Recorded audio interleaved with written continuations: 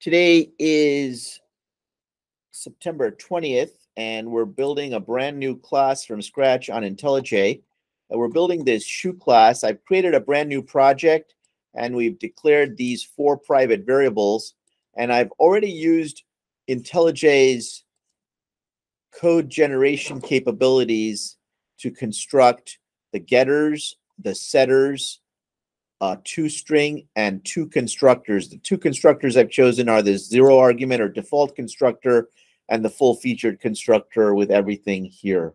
So we're well on our way to having our little shoe class.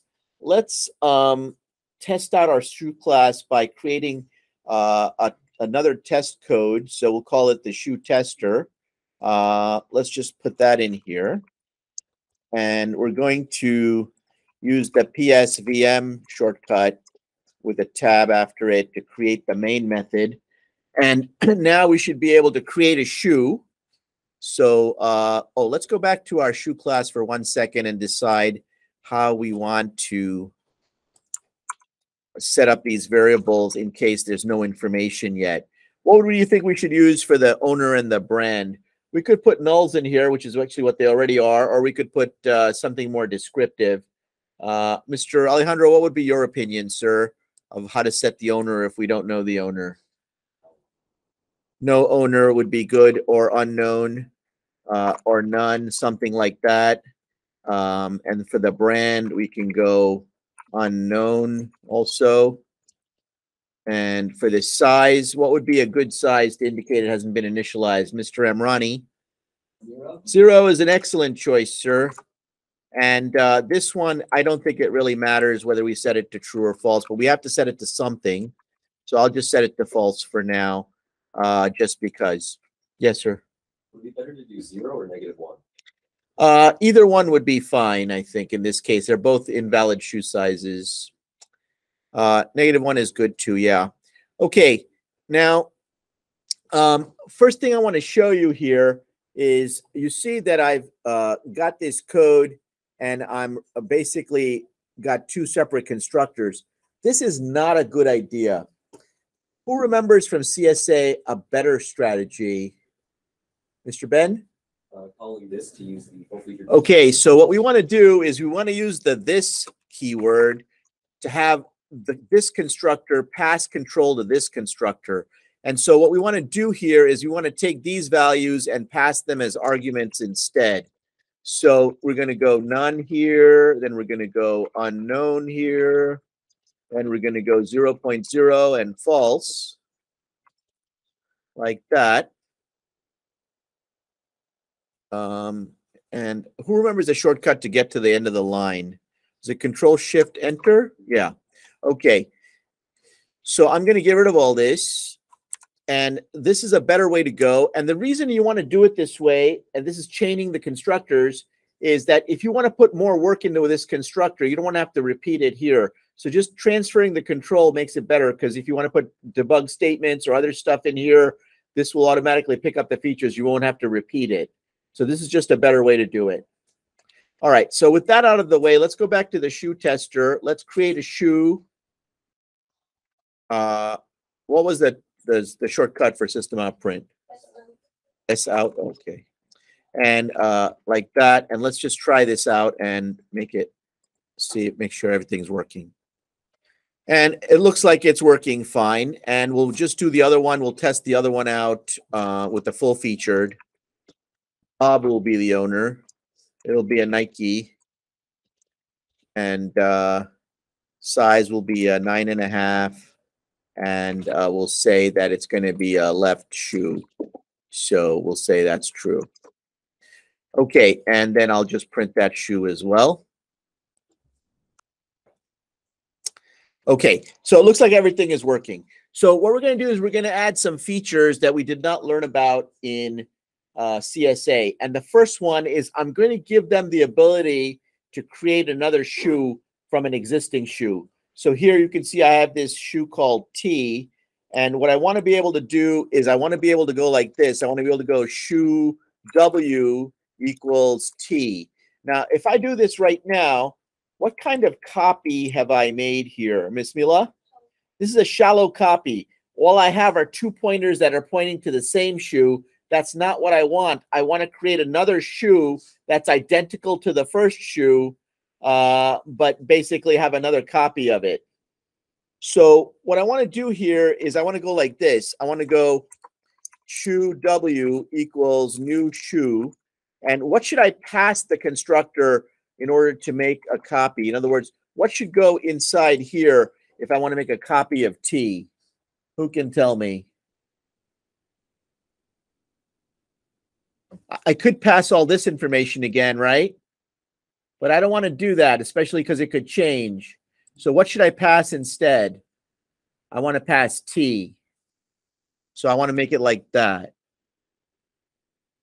Okay, so what this is going to happen is it's going to take a shoe as an argument to a constructor, and it's going to make another shoe using the information from the first shoe. So to do that, I'm going to come over here, and where I have my other constructors written, I'm going to add a third constructor now. See if you can work with your partner to figure out what that constructor should look like. Mr. Franovic, sir, what do you think the header of my new constructor method should be? Public shoe. So far, so good, sir. And what should I put inside here? Shoe. Shoe. And I got to give it a name. And yes, miss. People always use other as the variable. Okay. And so now what we're going to do is we're going to copy all the information from the other shoe into our shoe. So look what I'm going to do. I'm going to just take all this stuff here and put it in here. Can someone think of a better way? Mr. F, sorry. So once again, instead of doing it like that, I want to go like this, and I want to pass the information that is going to be copied into the constructor. See if you can figure out how to do that now. Okay, question. Could I have used these instead, like get owner and get brand and get size and get lab? Could I have done that also? Yes, I could have done that. How come I didn't need to do that? Normally, when we access information from an object, we have to use the getters and setters, but here I could access the variables directly. How odd. Mr. Ben? We're in the shoe class. These variables belong to us. We should be able to touch them. So now we're going to just go here and just use the shorter owner. If you did use the getters, that's perfectly okay. There are people that think that it's a superior way to code, and there are good reasons for that. It's slightly slower in execution time, but it does have some advantages if to use the getters. Okay, so basically we're done here. And what we're going to do is we're going to go back to our test code now. And now we're going to see if you can see that the error has gone away because we've created this constructor. And now I'm going to print both of these shoes. That again. So T and W are cloned now. They're exactly identical shoes, but they're deep copies. See that, right? Question, if I change the owner for T, will the owner for W change? No, that's the whole point. They're deep copies now. So you can see how valuable it is to have a copy constructor. So this constructor here is known as a copy constructor. Okay. That's a copy constructor. All right. Next thing we want to be able to tell is if two shoes are the same shoe. Now, what does it mean for the shoes to be the same? You, as the shoe class owner, get to decide what it means. So normally, when we compare the shoes inside here, inside the test code, let's say I have two shoes. I have a shoe S and a shoe T, and I want to compare them. Is the coder going to compare them like this? S equals T? What does that mean, Mr. Schulzen? That's right. It checks to see if they're shallow copies, but that's not what we typically want to know when we're comparing objects. So instead of using the double equals, what should we use, Mr. Mariak? Dot equals. Now, if I write the dot equals right now, we have not created a dot equals method for the shoe class. Will this code compile? Yes or no? Mr. Franovic, it will. You see, it just did. Question, where am I picking up the equals method from? I didn't write one. Who has not helped me yet? Mr. Adil, sir. Look, it's compiling. It's picking up an equals method. Where is it getting this equals method from? Object class. Very good, sir. So even though I have not declared myself to be inheriting from anyone, in Java, all classes inherit from object. So it's picking up the object classes method. What does the object classes equals method do? What does it compare? It has no information. Yes, sir. The memory addresses. So in this case, it's doing exactly the same as the double equals, which is what we don't want. So what we do want is to be able to compare the shoes based on our rules. We own the shoe class. We make up the rules to determine when two shoes are the same. Let's just decide as a class what should constitute two shoes being the same. What do you think? What's your idea, Mr. Franovic? Okay. Okay. Okay. So you basically think that all the variables should be the same, and I think that's as good a definition as any. Yes, sir. We're checking for the same pair. Like, should we check his left or? Well, that's a method we could write where we could ignore the left-right and to see if they make a pair, or maybe check one is left and one is right. But that's not what we're doing right now. We're just trying to see if they're two equivalent shoes. So what Mr. Franovic said was fine. I'm going to change the definition just slightly and say we're not going to look at the owner. We're only going to look at these three things to determine if the two shoes are the same. We don't really care who the owner is. But what Mr. Franovic said is not wrong. In a different application, that might be the right way to define equality. So what I want you to do now is come over here under the copy constructor and write for me an equals method that only checks to make sure that these three things are the same for the two shoes. Mr. Basu, have you written your equals method, sir? Okay, sir, can you tell me what the header looks like?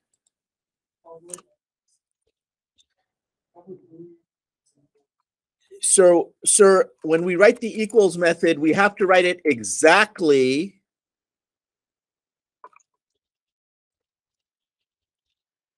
the same signature as the equals method in the object class and anything else that might be going on. So what is the name of the equals method? Do you know? It's not is equals. It's called equals. And what should we have as an argument here, sir? Okay, so that might be your first guess, and that's a very good guess. But in this case, it's not exactly right. And what I want to know, Mr. Ajoji, what do you think, sir? That's what I have, sir. I'm saying it's not right. Mr. Alejandro, what do you think, sir? Okay, so here is a case where it's better to write it as object other. And I want to know, why should I use object here? I know it's going to be a shoe. Yes. Yeah, I don't want that. So why should I use object instead of shoe? Let's see here.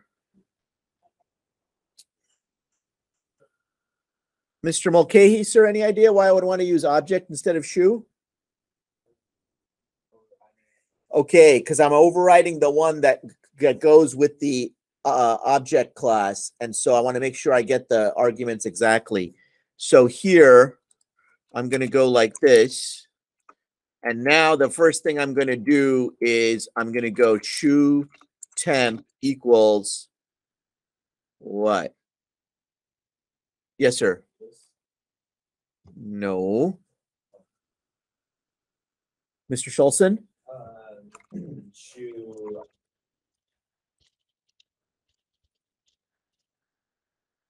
Oops, sorry, shoe other.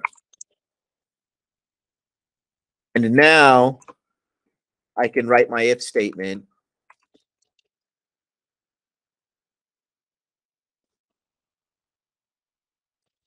Or even better, I can just do a single return statement. And I can compare these three things. So you write that return statement now, comparing these three things between this temp shoe and the current shoe.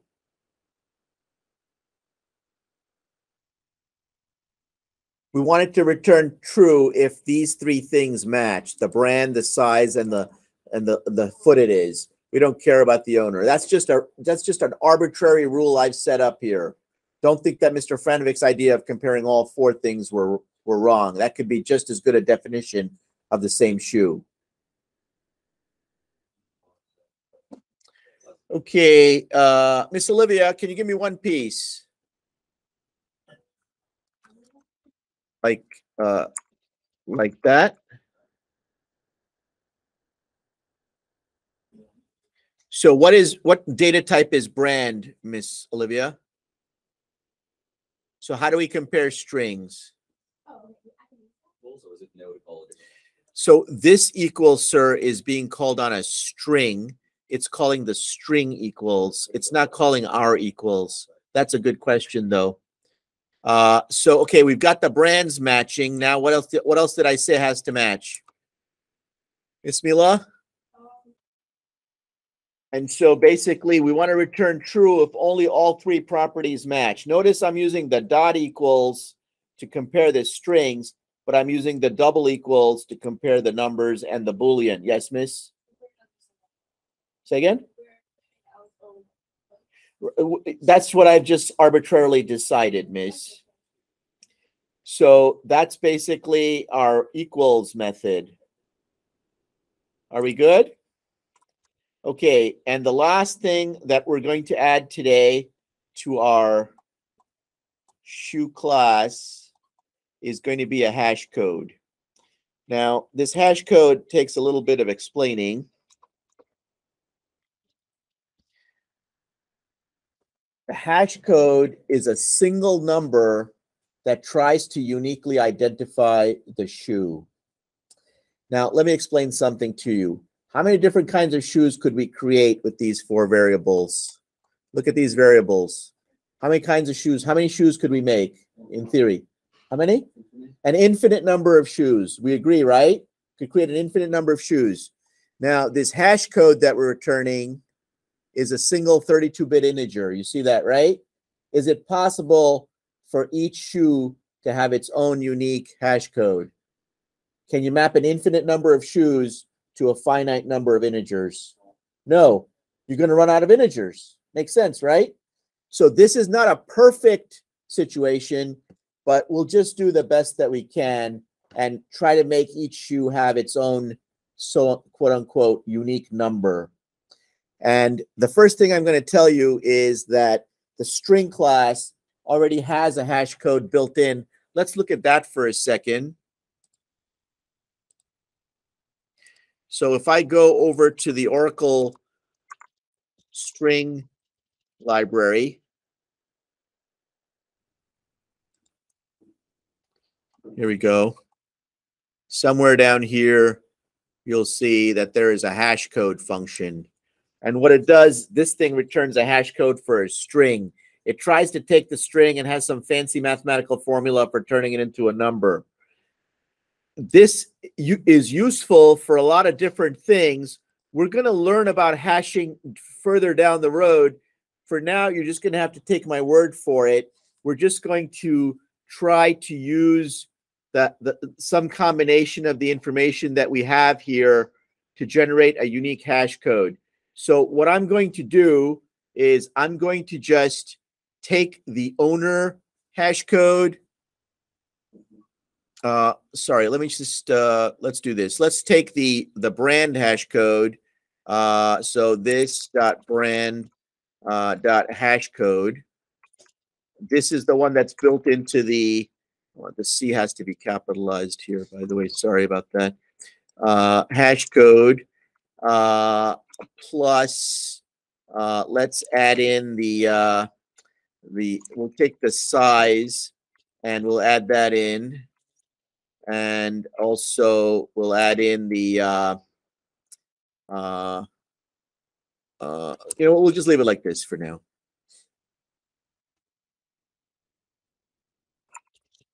See if that works. Okay, we'll get to the hash code thing another day. We're just going to create some number that's going to try to uniquely identify the shoe. All right, so that is basically the basis of what you need for a class. So let's just go over it again. We have the properties, we have the getters, we have the setters, we have a toString, we have the regular constructors, we have a copy constructor, we have a equals method, and we have a hash code method.